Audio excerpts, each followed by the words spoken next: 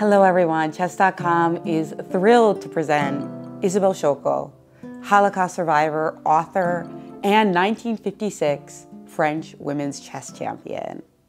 Isabelle, it's such an honor. Could I ask you to start off a little bit about your very first memory of chess? Ben, le premier souvenir, c'était que les hommes étaient très étonnés de voir une femme qui joue aux échecs. You know, here I have a very special book. This was a gift to you from the great Tartakower, the Grandmaster, the member of the French Resistance, an incredible personality in chess, but he was also your chess coach and he gave you this book. Can you tell us more about that? Je parle de lui parce que c'est une personnalité à l'époque la plus connue des échecs, et puis c'est lui qui m'a appelée la future championne de France, alors qu'on ne me connaissait pas. So he predicted that you would be French women's champion. Unbelievable, because his prediction was absolutely spot on. You were French women's champion within a year of him saying that, right? C'est vrai. Il a eu raison.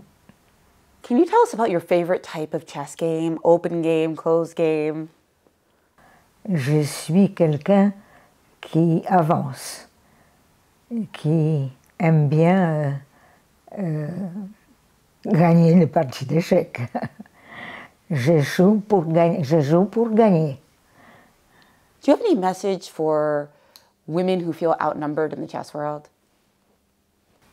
J'ai toujours envie de leur dire qu'ils prennent la vie au sérieux, c'est ce que j'ai dit, et de s'entraîner, de se sentir prête pour jouer avec les autres, parce que ça, on est prêt ou on n'est pas prêt. Et ça, c'est nécessaire pour les femmes, comme pour les hommes d'ailleurs. Et si les femmes peuvent prendre une place importante aux échecs, j'en serais ravie.